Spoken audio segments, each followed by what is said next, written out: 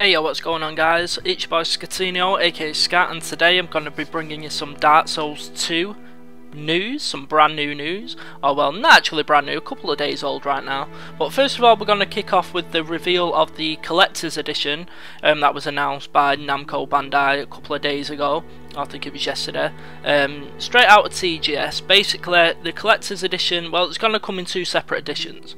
First of all, you're going to have the Black Armour edition, which consists of a steelbook, the soundtrack, and I think the collectible art book. But then, if you're willing to put down a bit of extra money, you get the Collector's Edition, which includes the Black Armour edition, of course, the steelbook, the soundtrack, the collectible art book. Also includes an authentic cloth game map of the entire world, which is really dope.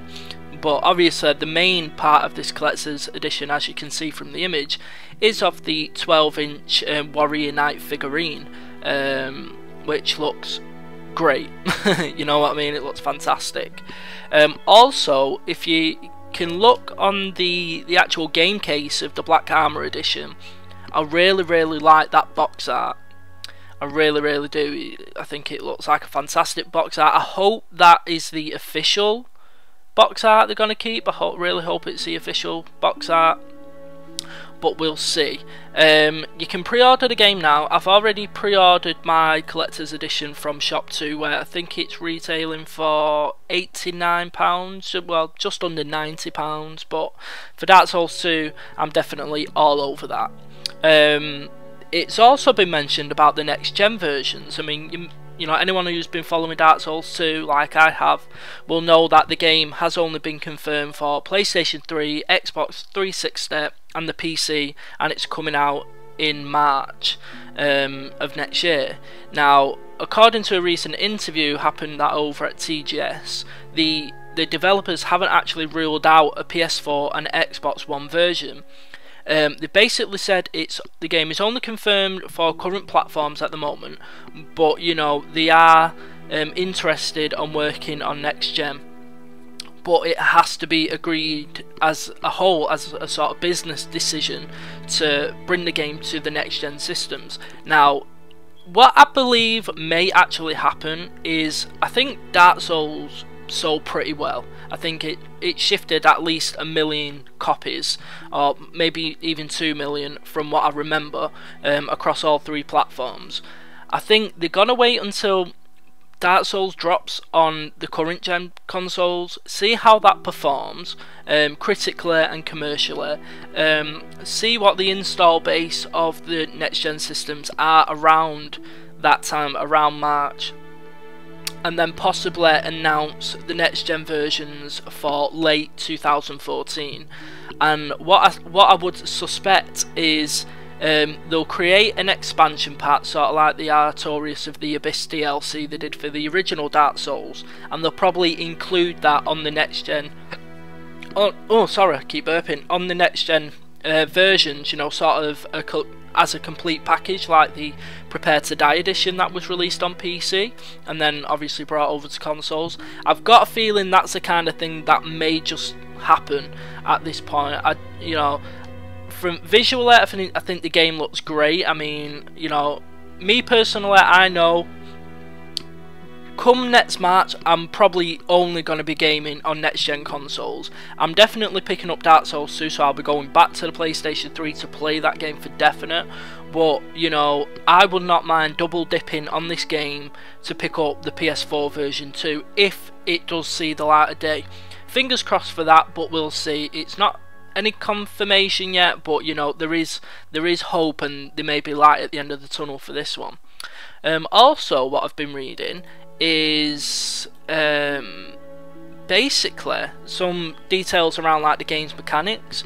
The OXM magazine have basically said that every time you die and resurrect as an undead adventurer in Dark Souls 2, you actually lose some of your total health, but it's capped at 50%.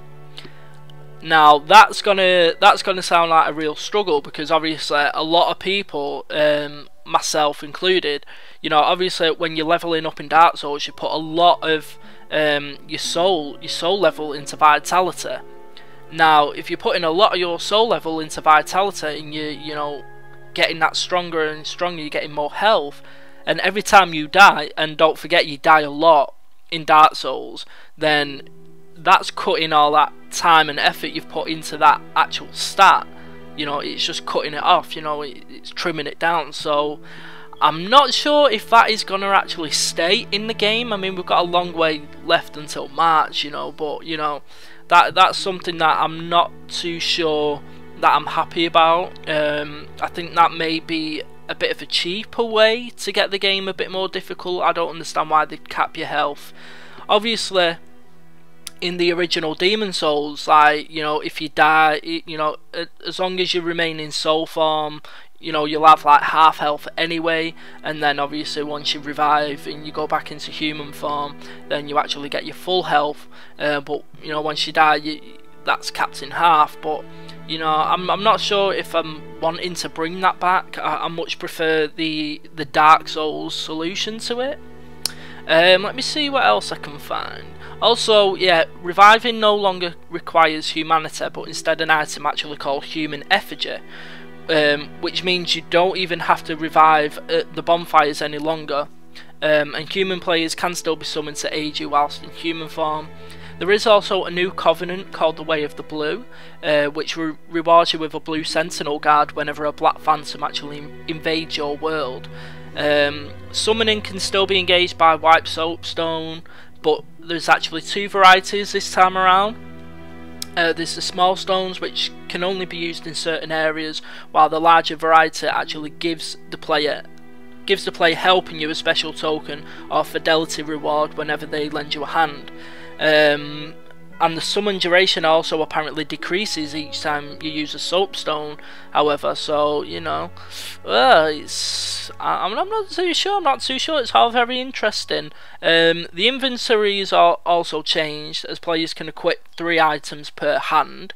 Obviously, one of them you're going to be wanting to carry the flaming torch to light up the dark areas, and now there are now 10 quick item slots on the down D-pad. Okay, so that's not much.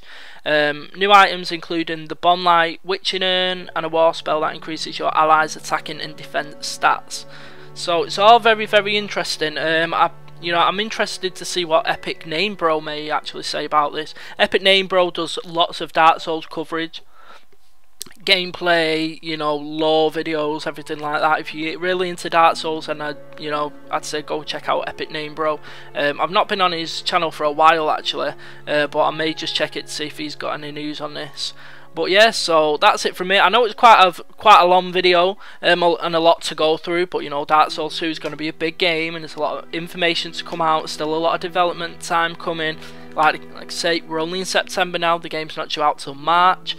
I'm hyped for it. I'm definitely hyped for Dark Souls 2.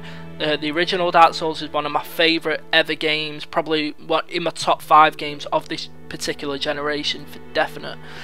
So I'm looking forward to it.